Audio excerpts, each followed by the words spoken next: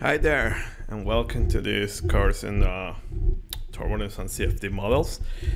So, the first thing is that I would like to invite you to visit the web page, okay, and just look at all the material that we have here. So, short course presentation here, all the lectures notes. And we're going to focus here in the tutorials. Okay, so you always visit here because we're continuously updating this material. But in this case, we would like to focus in the first tutorial 0. So here you have everything. Tutorial 0 will be the introduction, the introductory tutorial. So as you go here, click here, you have the material. So in this case, we have Fluent Mesh and the solution. So you have the solutions, you get lost.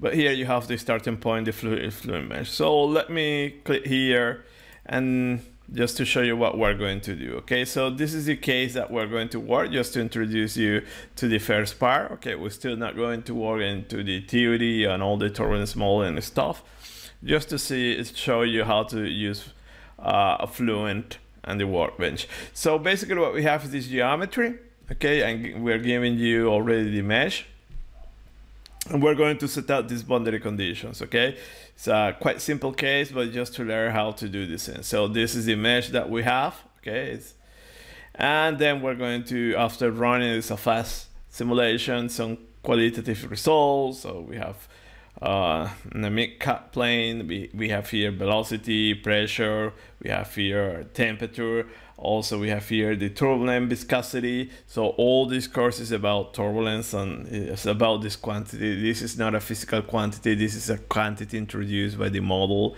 in order to correct the mixing and the wall shear stresses. Later we're going to talk about this, but we have it here, and where you have the largest values is where the turbulence model, the turbulence model is kicking in.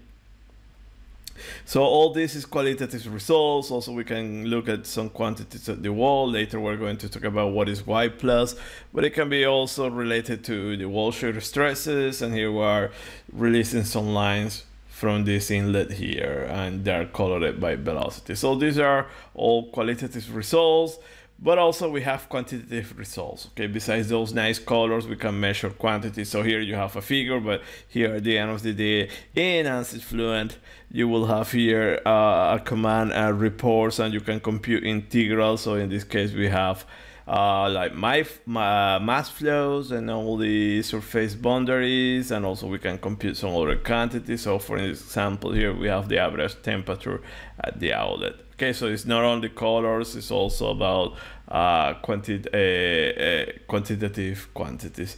So this is what we're going to do, very easy case. So download the material, just the mesh. Have in mind that we're using the latest student version, the 2022, but I think all these cases should work with version 2020 and newer. So that's all for the case introduction. Thank you for your attention. See you next video. Bye.